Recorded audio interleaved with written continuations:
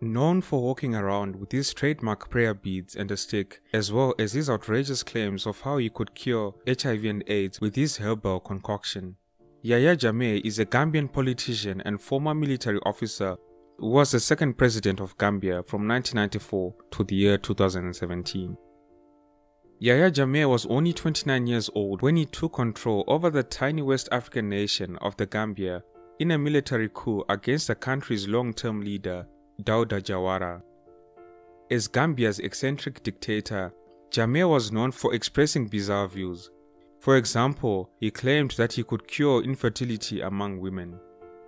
To make matters worse, it is believed that he and his cronies swindled the nation of about $1 billion during his time in power before he lost the presidency to Adama Barrow.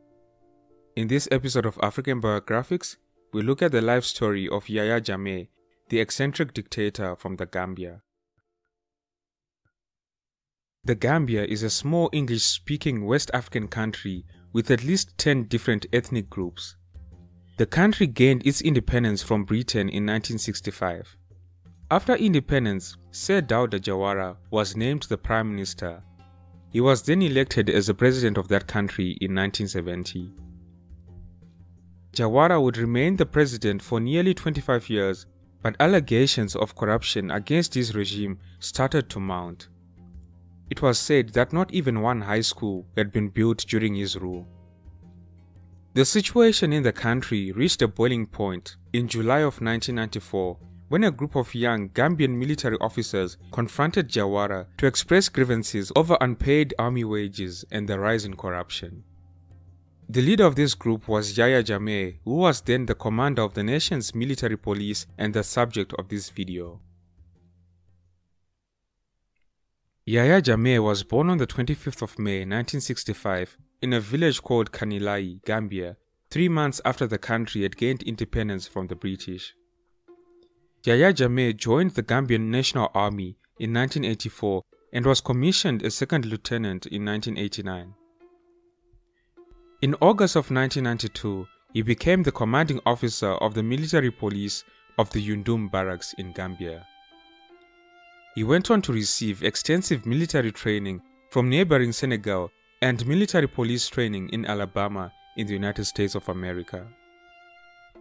As I mentioned before, Yahya Jammeh's rise to power began in July of 1994 when he and a group of young officers in the Gambian National Army seized power from President Sir Dawda Jawara in a military coup. A just system, and to put up structures that will ensure that what happened in the past 30 years would never happen again. And as to when we'll hand over, it depends on how soon we are able to put those structures in place. And as soon as those structures are in place, we return back to barracks. After this whole fiasco, Dawda Jawara fled to a United States warship that was docked in Banjul, and the transfer of power to Yahya Jammeh's group occurred without bloodshed.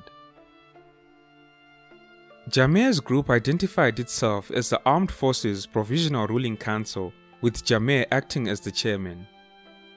Soon after seizing power, this council that was led by Jammeh suspended the constitution, sealed the borders of the country, and implemented a nationwide curfew.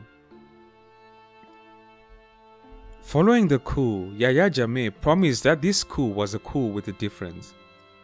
He pledged an early return to civilian rule and a commitment to follow through on projects to alleviate some of Gambia's most pressing material needs. That year, after taking power in 1994, Jammeh founded the Alliance for Patriotic Reorientation and Construction as his political party. During the latter half of the 1990s, the Gambian leadership took steps to establish its legitimacy in the eyes of the international community. Presidential elections were held in 1996, and Yahya Jammeh rapidly promoted himself through the ranks of the armed forces. He then retired from the army so that he could claim that he was running for the presidency as a civilian candidate. A new constitution was drafted and put in place in time for the election. After the election of 1996, Yahya Jammeh was narrowly elected president in a national election which observers declared was neither free nor fair. However, Yahya Jammeh began to deliver on some of his early promises to transform the country. Jammeh broke ground on a new hospital, the first since independence, and a new international airport. A new national television station began broadcasting. He also set in motion other telecommunications improvements and repaired many of the Gambia's roads. 16 new schools were built in 26 months. Yahya Jammeh's government also cultivated relations with Libya, Cuba and Iran, countries that were viewed as outcasts of the international community. Libya was reportedly supplying Yahya Jammeh's regime with military aid. There were also unconfirmed reports that the Jammeh regime was involved in drug trafficking. On the 21st of March 2006, there was a coup attempt against Yahya Jammeh that was quickly crushed. While Yahya Jammeh was visiting Mauritania, the Army Chief of Staff, Colonel Ndure Cham, attempted to seize power. When this particular coup attempt failed, the colonel fled to Senegal along with other alleged conspirators, most of whom were arrested, returned to Gambia, and put on trial for treason. After the botched coup attempt of 2006, Yahya Jammeh became even more resolute in his oppressive strategies against the Gambian population. People were jailed without trial, there were allegations of extrajudicial killings, and journalists disappeared without traces. As I mentioned, Yahya Jammeh's rule became increasingly authoritative, and by 1998, the corruption that he had pledged to eliminate was now becoming evident in his own administration. He and his cronies started to loot the state resources, and some of the looting was laid bare by the Organized Crime and Corruption Reporting Project, the OCCRP. This organization had reviewed thousands of leaked documents that detailed how Yahya Jammeh's government looted the nation's funds over 22 years. Yahya Jammeh hijacked government funds and departments, set up private accounts at the central bank, and built a patronage network while ruling the country through fear and violence. In total, it is said that Yahya Jammeh and his associates looted or misappropriated at least $975 million. And according to the report, the money was obtained from the following entities. Approximately $360 million was obtained from the state-run telecoms company. A further $325 million was obtained via illicit timber revenue.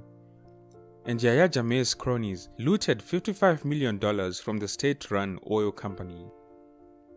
The dictator Yahya Jammeh frequently drove his black Hummer from his official residence in Banjul, the capital, to a lavish private estate that he built for himself in his home village of Kanilai.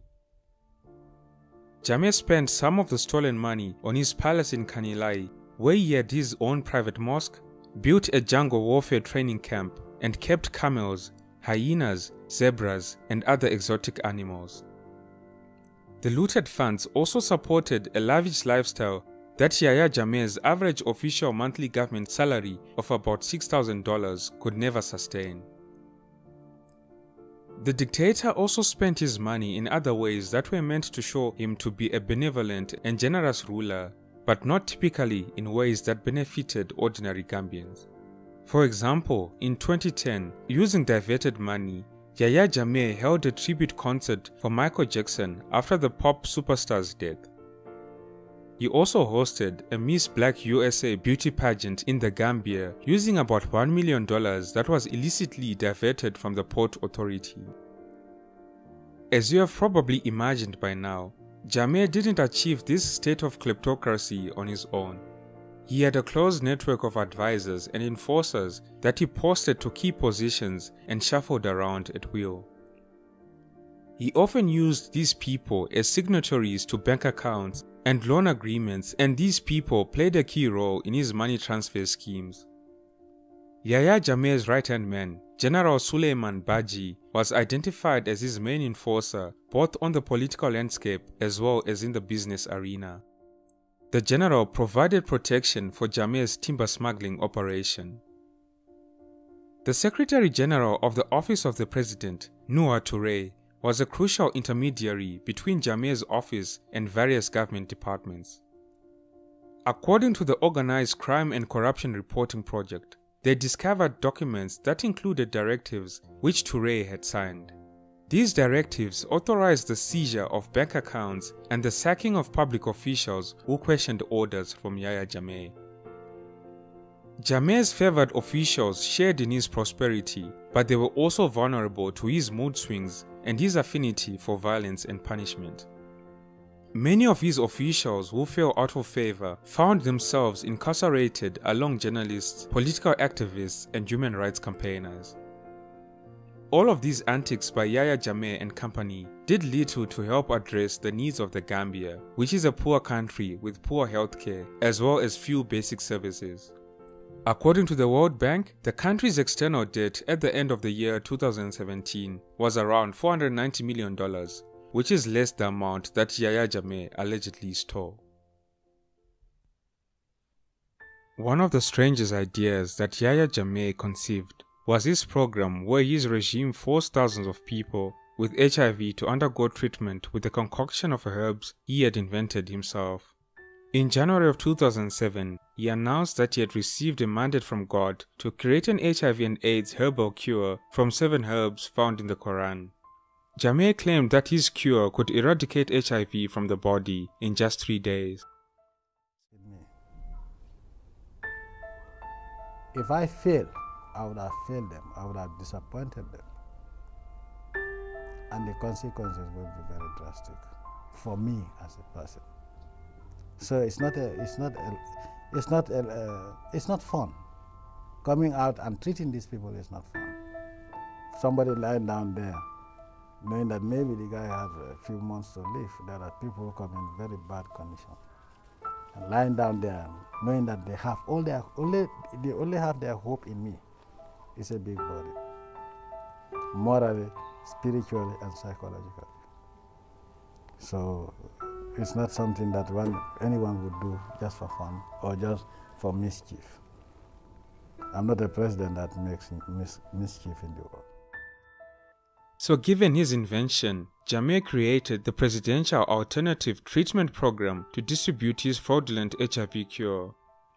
The program operated from 2007 until 2016 when Jammeh was voted out of power. He refused to have his cure subjected to scientific testing for efficacy and safety. Instead, he sent the blood samples of his first 9 patients to a laboratory in Senegal to prove that his cure worked. Although the results showed only the CD4 counts of the patients, Jammeh argued that the levels of the CD4 count were proof of efficacy. However, officials at the Senegalese university who had conducted the testing refuted Jammeh's claim, explaining that no conclusion of the effectiveness of his herbal cure had been made. They remarked, and I quote, "It's dishonest of the Gambian government to use our results in this way." When Jammeh first announced his concoction, it was to cure HIV and AIDS, but he later went on to claim that it could cure diabetes, infertility and cancer, among other diseases. So the first group of patients that had to undergo his treatment program was a mixture of people who had chosen to enter the program and people who had joined the program under duress. The patients were grouped according to their date of arrival and were given strict instructions for their participation, including discontinuation of the antiretroviral medication and abstinence from sex, caffeine, alcohol, and cola nuts. The patients in this program were also forbidden from eating or drinking anything from outside the facilities or receiving visitors.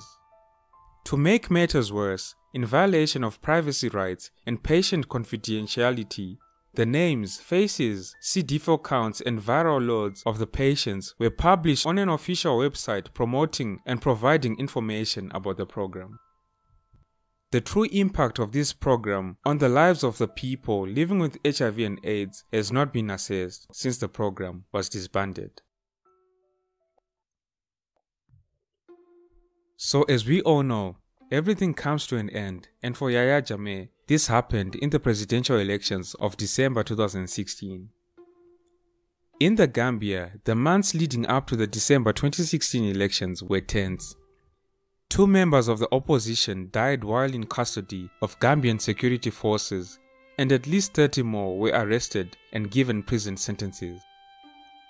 Various international groups and other bodies had sent a warning that these presidential elections would neither be free nor fair. However, something had changed in the political landscape of the country. For the first time, several opposition groups rallied to support just one candidate, Adama Barrow, as they were determined to topple Yahya Jammeh. This newly united opposition front posed the greatest threat to Yahya Jammeh in his 22 years of rule. As we have come to get used to in several African countries, prior to the elections, the internet was cut off and international calls were blocked, adding to the already tense political climate. In a surprising turn of events for Yahya Jammeh at least, Adama Barrow was declared the winner of the December elections, taking about 46% of the vote, and Yahya Jammeh came in second with about 37%. What really surprised people was that after these results were announced, Yahya Jammeh made a gracious concession to Adama Barrow. In his concession, he vowed not to contest the results and pledged to assist Adama Barrow with the transition. But well, it was too good to be true. Yahya Jammeh's acceptance of the election results did not last very long.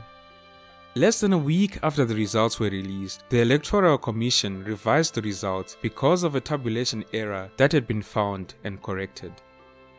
Adama Barrow still had the most votes, but his margin of victory was reduced to winning just 43% of the vote to Yahya Jammeh's 39%. Yahya Jammeh then rejected the results and called for a new election. What was to follow in the Gambia was a month-long standoff with Yahya Jammeh determined to hold on to power. It was only after pressure from other West African heads of state that Jammeh eventually conceded and left the country for exile. He was accompanied by a cargo plane stuffed with luxuries, including at least 3 luxury vehicles. And that was it. Or is it? So it turns out that Yahya Jammeh still has a role to play in the politics of the Gambia. Recently, it has been announced that the Gambian president, Adama Barrow, and Yahya Jammeh are joining forces ahead of the upcoming presidential elections in the Gambia that will be held on the 4th of December 2021. It has been said that Barrow's National People's Party and Yahya Jammeh's Alliance for the Patriotic Reorientation and Construction Party will work together to achieve their goals at the upcoming presidential elections. Let me know in the comment section below what your thoughts are on this proposed alliance and your overall thoughts on the Yahya Jammeh story. Don't forget to like and share the video if you enjoyed it. Thank you all for tuning in. This has been Tatenda for African Biographics. Until next time, cheers. Have a good one.